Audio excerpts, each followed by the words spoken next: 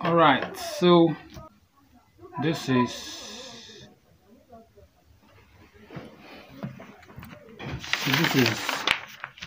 a sheet paper, Fusca paper rather. Now let's cut out this design you guys are seeing right now. Now this design is not hard. All right, I know some people use last for it. Okay, some people use last, but me, I like teaching my students in a very simple way, the way I understand. When I started, the way you guys are doing it, using lax and everything, sketching, using tape, that is how I was doing it. But now I found out a new, different way to do it easier. You understand? All right. Now, you fold into two, into two.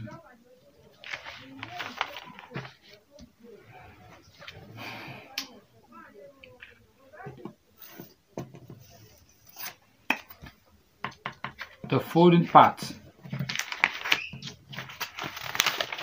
which is from here,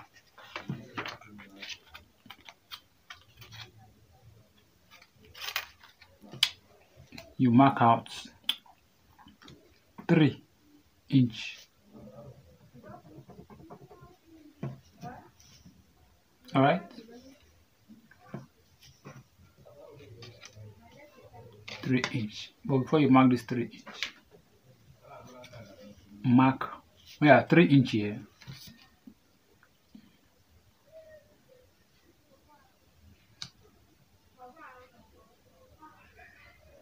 four here. Then you rule it from the 3 to the 4. All right. Hope you see what I'm doing. You mark here 3, mark here 4, then you rule it down. Now you come back here again, place your ruler, mark 4. All right, turn it like this, place your ruler straight, mark it like this. Now what do we need here? We need only this space. We need only this space. Only here. We don't need it, we don't need it. It's only here we need. Remember how I cut it out? From here to here is 3, from here to here is 4. Then from here to here again is 4. All right.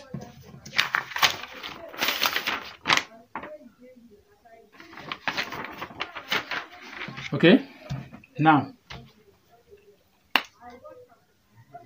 this place here that is 3. You need to come to where the folding is. Where the folding is from. Use your ruler from the small side. That is a millimeter, centimeter, something like that. From these small numbers. Okay. You measure this place. Mark it. Come here. The same thing. Mark it. Now from here you mark it, you rule like this to this edge. Please check it well from one side to the other. One side is bigger, the other side is lower. Okay. From here again, you rule like this with your hand to this edge. All right. Now I'm not fast forwarding anything. We are all doing it together, so you shouldn't get confused. Now let me cut from here. Cut from the inner one I drew to here. Just add because of the folding under the lacing. All right.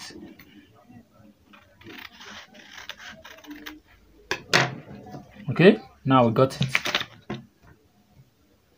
Alright, please, I want you to understand this. If you don't understand, you watch the video instead of asking me how do I. We're all doing it together here. Alright, it's just because I'm teaching you, that's why it's taking time. Me, I can do it seconds without even marking. I'll just use my scissors and cut, you understand?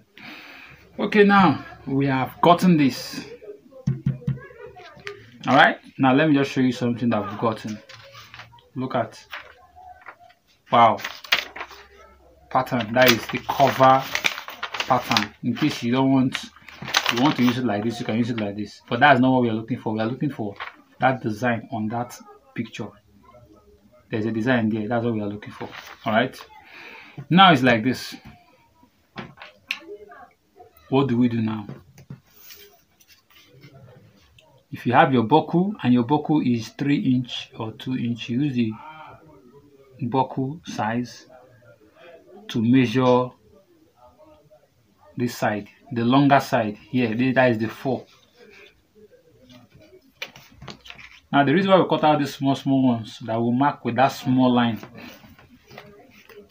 The reason why we cut out these small this that will mark out with here, these small ones from here and here. The reason why we mark it out because we want here to bend, here to have this curve.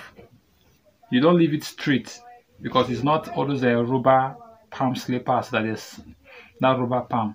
No, it's not it. This is handmade palm. So here need to have this folding. If you check the picture, you see what I'm saying. Here need to curve. Here need to curve. You understand? That's how we cut this place out. All right. Now let's get our design. Finally, this is the ruler. You use the bigger side, which is the inches. Yeah, which is the inch. Yeah. You mark out. Normally, I think boku used to be 1 inch sometimes. So let's say we are using 1 inch as a case study. 1 inch, and you come to this place again that you fold from. All right. Depends on how. Let's say 2 inch. 2 inch is not good. Let's say 1.5 inch.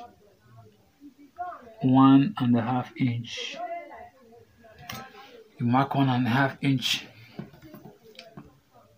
All right. Then you come here again. The same thing. Now let me not get you confused. From the longer side, we mark how many? 1 inch. Then from this side, from where you fold it from, the joint, we mark out what? 1.5 inch. Then from here also, mark another 1 inch again. 1 inch, 1 inch, 1.5 inch. You understand? Now this is what you do. You can see everything is clear.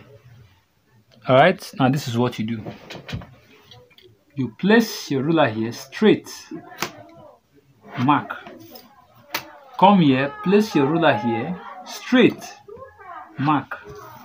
Come here. Place your ruler here also straight. Mark. Come to this joint.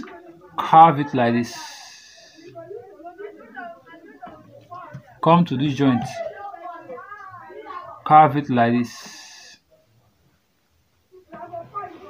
Now let's do the last thing. Take your scissors. Cut here.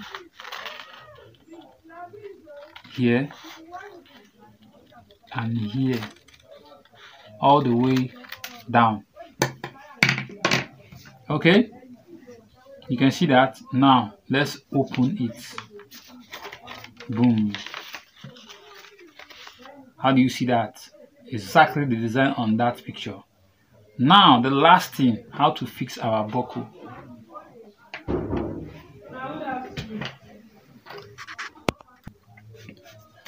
All right guys, so let's sketch out where the boku is going to be, either here or here, whichever way. It's front and back pattern. All right.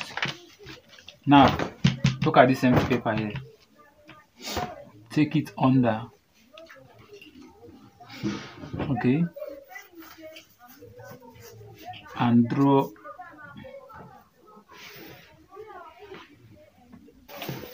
so you shift it inside like this. Draw exactly this line.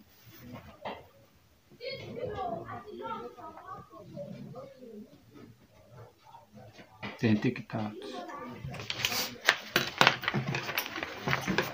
Then cut this out.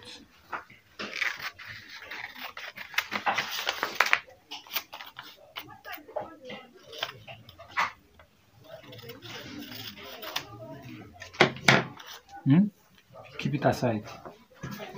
Then here, cut here like this. Like this. Alright? Then this one will be under. You understand? This is where the buckle will enter. This is the buckle side. Alright, if you check well, you will see that this is how the place is sculpted, and this place also is where you're going to fix the buckle like this. You cut here, you fix the buckle and bend it. Alright, you can check on my short video, you will see a video where I show you guys how to fix the buckle. Alright, so from there copied it. Alright, now you fix the buckle here, you fix it like this. Okay, so that's how it is. But the main important thing is how to get the pattern, which is like this. Alright. Okay guys,